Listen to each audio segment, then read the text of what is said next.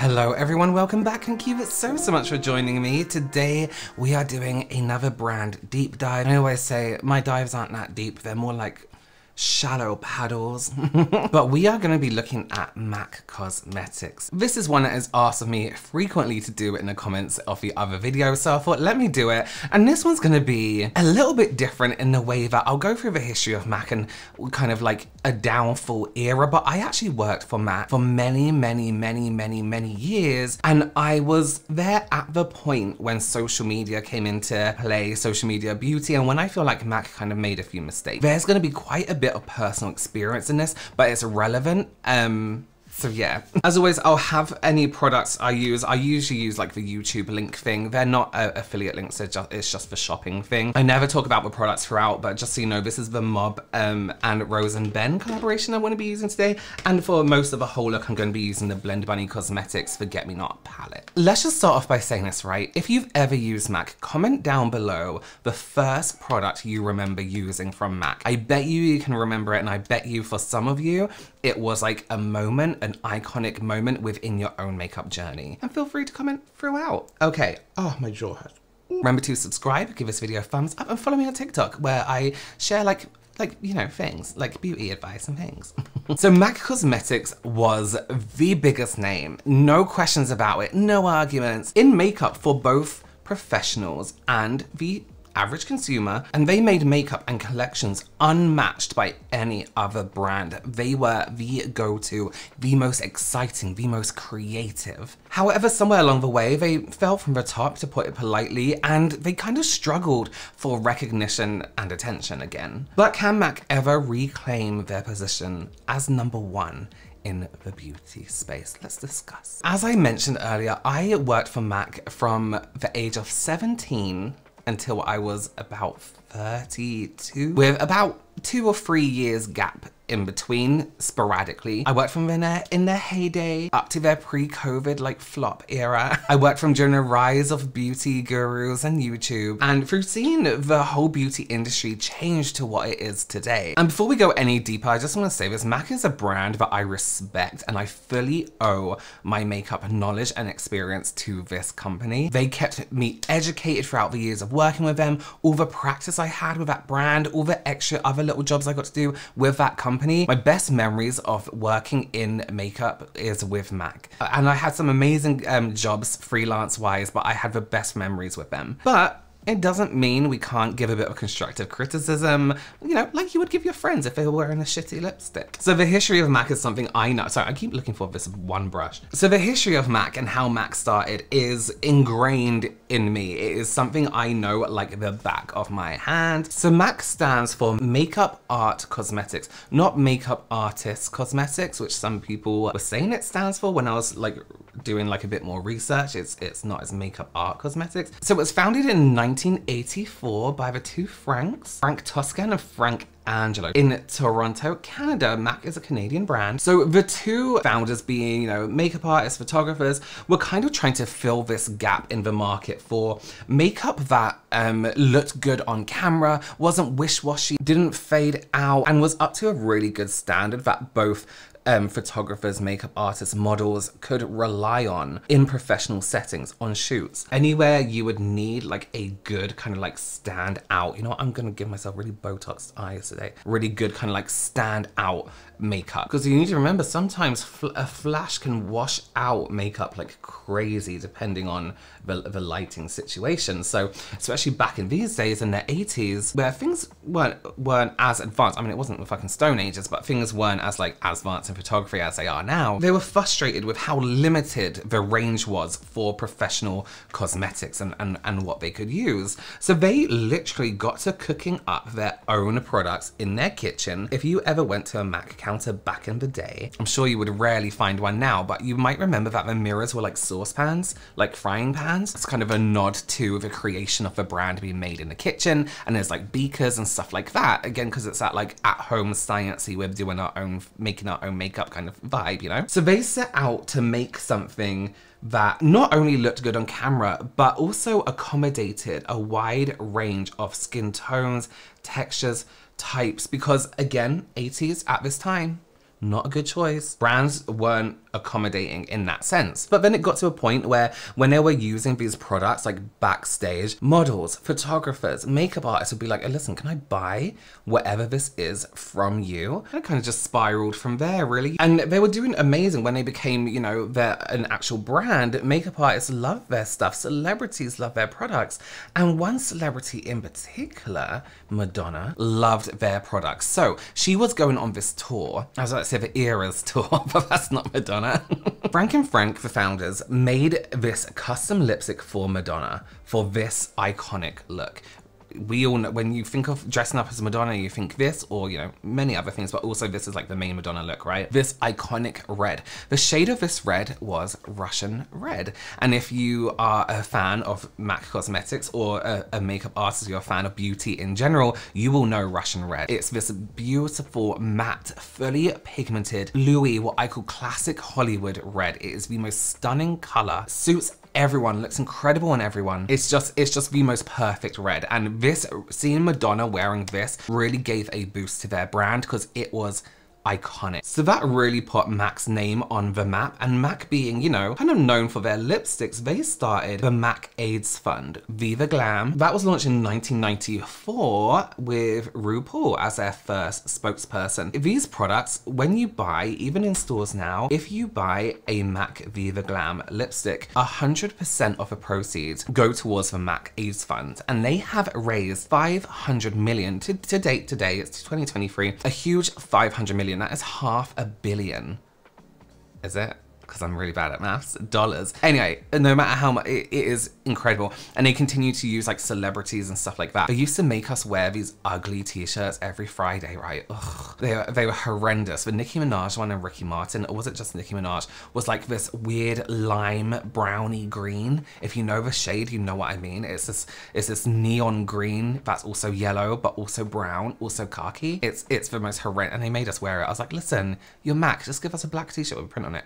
Anyway, let me tell you what it was like back then, right? Let me take you on a memory lane, down memory lane, because you worked for MAC, you were a makeup artist for the best, no question about it, makeup brand of the moment. Like, it was the it brand to work for. You were known for being really good at makeup, selling really amazing products. Your counter, the makeup counter, was like every day was like a Saturday night. The music was really loud, everyone was dressed up, makeup was on point. You were slightly arrogant, you're slightly cocky. Your customer service, terrible, because you knew you were the best. You knew you were the best counter, people were gonna come back. Everyone and all the other beauty counters hated you, but you didn't give a fuck. You were the it brand and nobody could tell you anything different. Now, whether all of that is true or not. So let me set out this timeline for you, right? And I told you a lot of my personal experience is going to be in this because a lot of relevant things happened about the company when I was with this brand. Let me tell you where I am in life. So it's 2012. I'm 23, 24. I'll have to do the maths. So at this point, I've been working for MAC for about six-ish years. So now I'm working in the Pro Store in Carnaby Street when it used to be on the corner, the old one. The Pro Store is where there's like an extended range of products, right? Specifically for, and this is coming into relevancy later, it mainly aimed at makeup artists who wanted to mix their own products, create more editorial looks. There was an extended range of lipsticks, foundations. There's full coverage was only a product at that time.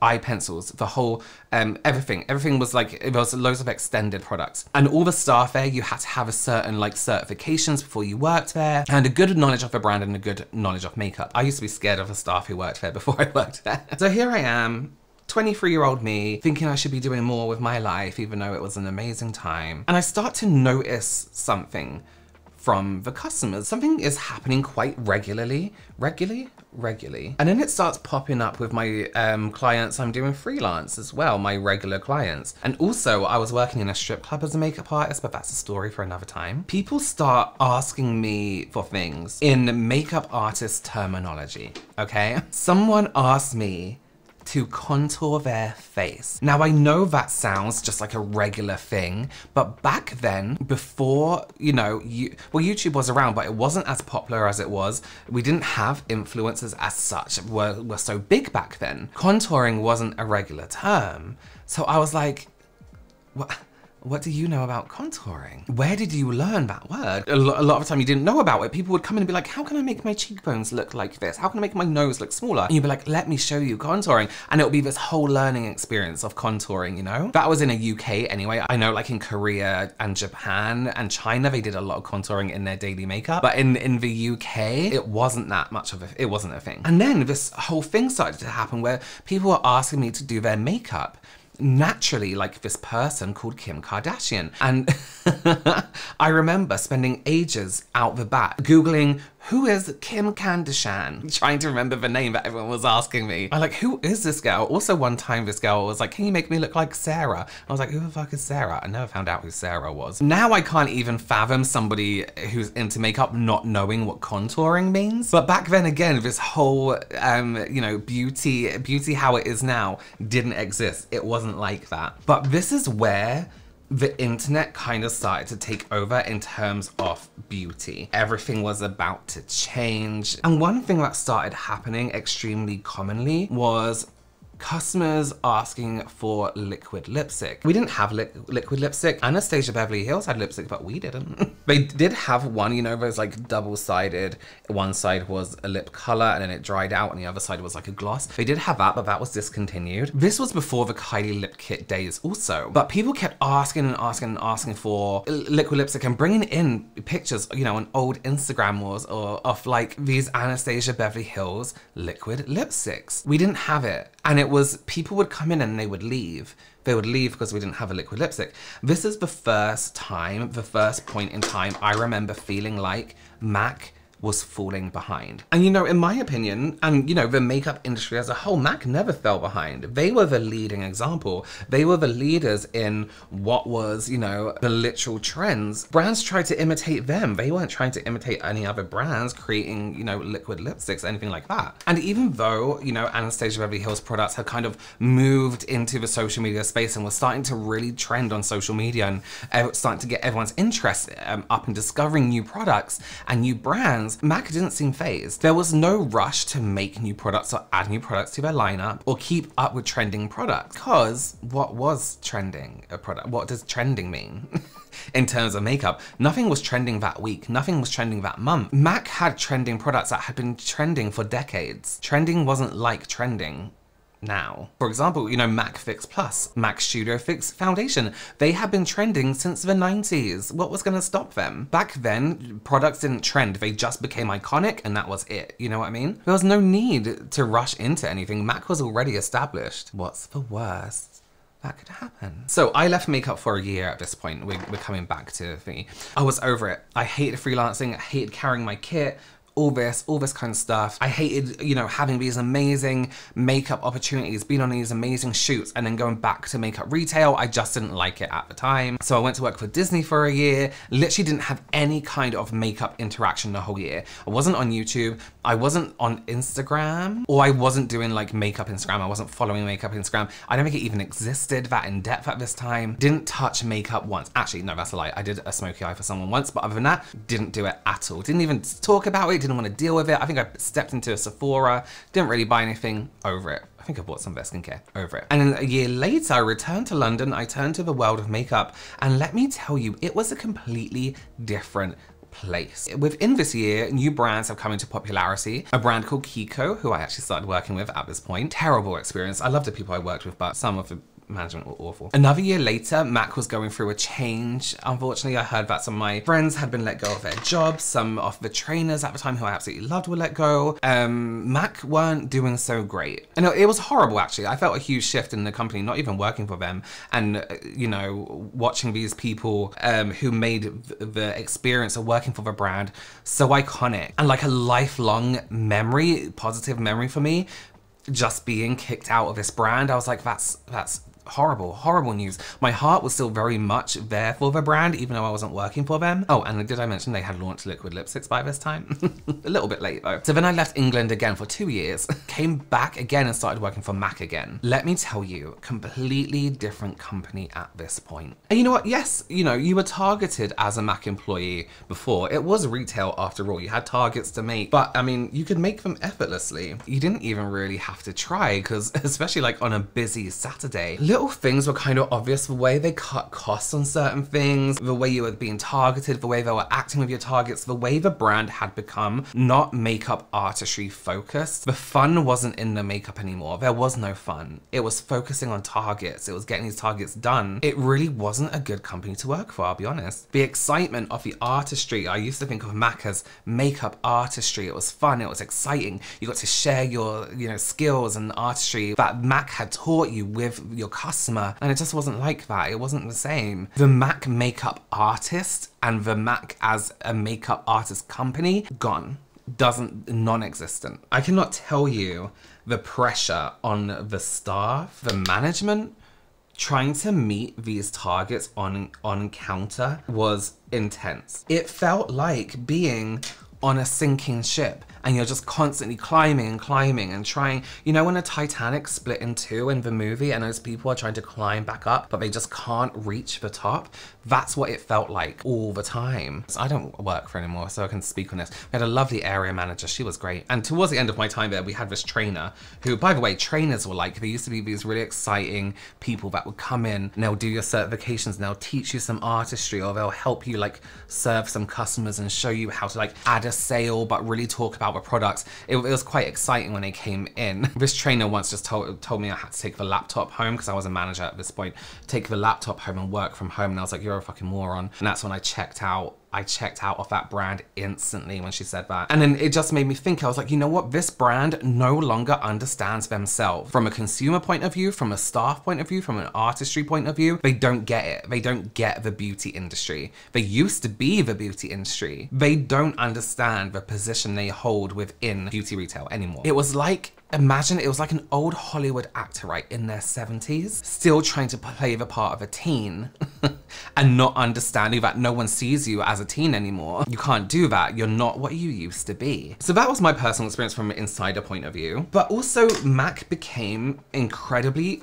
unexciting. Is that a word, unexciting? Listen, MAC collections, limited editions were legendary. People would collect them. I would even collect them. I think I still have some of the Hello Kitty stuff. And literally a few that come to mind, Barbie, Hello Kitty, of course. The Archie Comics collection, I didn't even know what that was. And then when MAC came out with the collection, I was like, oh, now I need to know about it. The Simpsons, Disney villains, Wonder Woman, the list goes on and on and on, because they did some amazing, amazing collections. I loved their visuals. It was truly I'm proud to be working for this brand. And even their Christmas collections, it was like, oh my God, everyone was looking to what MAC were gonna do for Christmas. And now we know they're just gonna release, all those lipsticks, all those mini lipsticks and the trio highlighters and stuff like that. It's the same. We get to more modern days, and I have to bring up again the Sims collection they did. They did this collaboration with this giant, this monster in the gaming industry, The Sims. Endless opportunities, what happens in that game? Aliens, there's werewolves, there's vampires, there's genies, love beds, cow plants that eat you,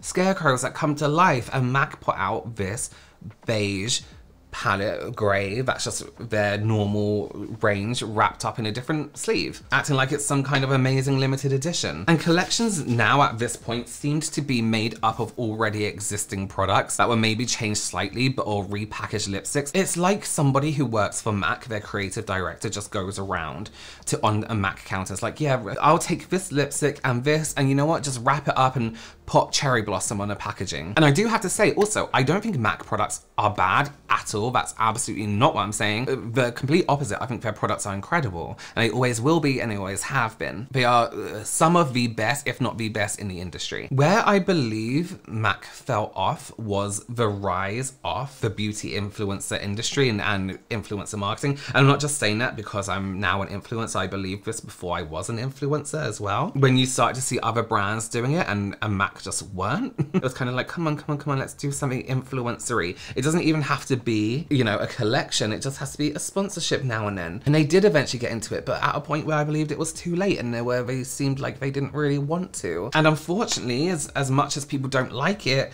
it is something brands had to do at a certain point, not so much now, if brands wanted to be any kind of relevant or survive. MAC did actually start to do these lipstick collaborations with different creators, which I thought was a really, really cute idea. I don't know if they still do it. It's a really nice idea. But did you know also MAC never used to advertise. Did you know this? They only ever sold in MAC stores and online on their own website. They never advertise in magazines. And sometimes it feels like a limited collection. They would do like poster in a magazine. A page in a magazine. I swear now you can buy it on like ASOS. I know you can buy it. Can you buy it in Boots? There's other places you can buy it. But I do think, I mean, a bit of stubbornness perhaps to, you know, change along with the times happened. And I get it. Like, why would a brand like MAC have to change when they're already kind of doing their own thing and doing well? MAC was never broken. It never needed fixing. It doesn't need fixing now, and it's not broken now. Saying this though, MAC has come out with some really exciting things recently. Their lip balms, the squirt lip balms that people were acting like they never used that texture before and breaking them, were really exciting. That was one of the products I looked at the beginning of this year, and it got me excited about new releases again. I was very, very intrigued by them. And if you haven't already, you should take a look at their Pro products, the MAC Pro products, which are online, which used to be, as I said, they used to be kind of aimed more at the makeup artist. But with everyone's makeup knowledge nowadays, that's kind of at that level, everyone would benefit from using them and have a great time with them. There's some really incredible products. And MAC hasn't changed in terms of quality. They're still amazing products, still very much in professionals' kits everywhere, because they're reliable and they actually work and they actually do what they say. They're not gimmicky. But at one point, and I literally think it was at one point of not foreseeing trends in the makeup industry, was their point where it's like, hey, we haven't caught up and we haven't been who we could possibly be. It kept them from holding the title of the brand to own. I want all my kit to be MAC. I want all my makeup to be MAC. That wasn't a thing. However, I do see MAC rising up again, because the industry is changing once again. Having held the same kind of values as a company throughout this whole time the industry was changing, not mass producing like quick, they're not fast fashion, they're not fast makeup. They don't just jump on any old trend for the sake of it, you know? And although this could have possibly been their downfall at one point, the fact that they've actually, you know, held on to that kind of concept may just be their rise again now the industry is changing. People aren't just super into makeup, they are also super into the morals of the and standards of the beauty industry. The fact that MAC don't always hop on trends, the fact that MAC never have a new product every single week is something that people will see and something that people respect. There are traits in brands that us as consumers have began to hate, and those traits are things like producing too much product, weekly collections, you know? What people want from makeup at this point of time is something different, right? Something like what MAC used to be, the standout in that period of time. MAC were the best, and then they weren't.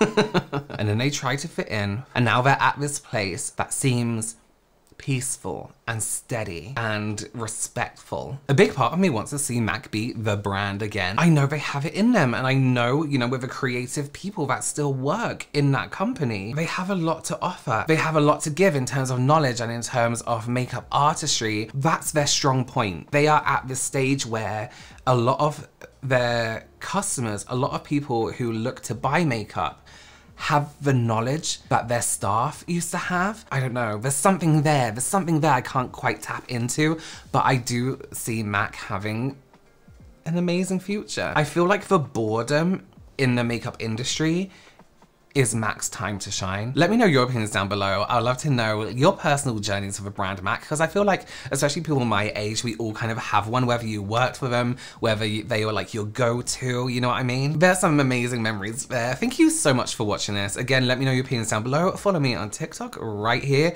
and you can watch more content like this right here on this playlist. Thank you so much again for joining me, and I'll see you very, very soon. Bye.